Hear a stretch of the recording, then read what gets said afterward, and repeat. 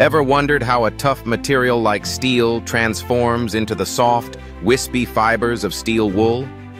It all begins with high-carbon steel wire, selected for its strength, durability, and flexibility.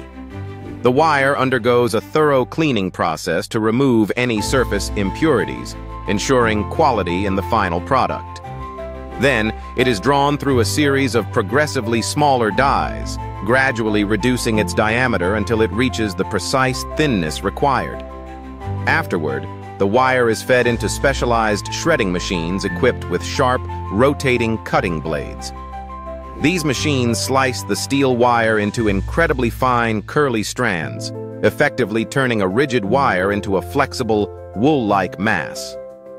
Because the shredding process generates heat, cooling systems are employed to prevent the steel from losing its temper or altering its mechanical properties. Once shredded, the steel wool is collected and compacted into dense pads or loose bundles.